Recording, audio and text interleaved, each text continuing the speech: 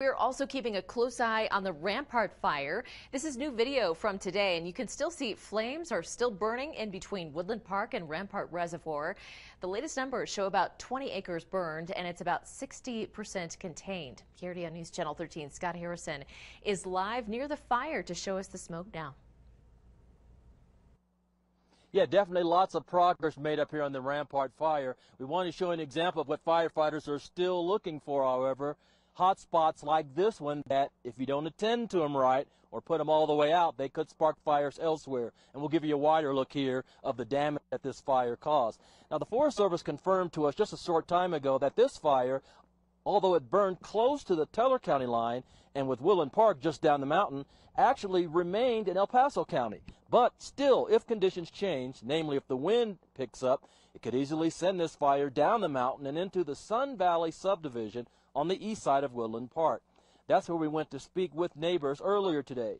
The Sun Valley subdivision is a community with upscale homes. Some residents say that this is their first time being this close to a wildfire, and it created a sense of uneasiness that they're just not accustomed to. Now, after the standby evacuation order was issued, residents say that they had to scramble to get their families ready to leave, and that could have happened at any time.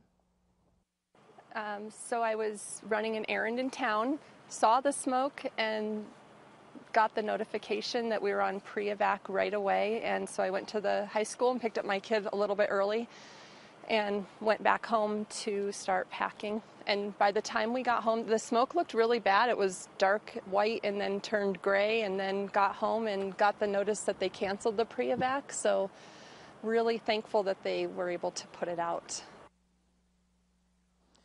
Again, though, as we told you, this fire is not completely out yet, up to 60% containment, and that's definitely good news for the neighbors down the mountain. So although neighbors may feel more at ease tonight, they still need to be ready just in case the weather changes and affects this fire again. We are live in El Paso County at the Rampart Fire. Scott Harrison, KRDO News Channel 13. All right, Scott, thanks. Meanwhile, conditions outside hot and dry today. Here's our camera in Rocky Ford. As far as we know, Rocky Ford area not seeing wildfires, so enjoy it while it lasts. That could obviously change. Yeah, hoping to see some rain fall from those clouds out there. But Mary, you can tell us if it's actually getting to the ground this afternoon or not. Yeah, just a lot of mid to high level moisture in the form of cloud cover, unfortunately. But we do expect more in the way of rain and actual measurable precipitation to begin across the eastern plains tomorrow, with a higher chance for Friday. And that is going to come with a cooling trend.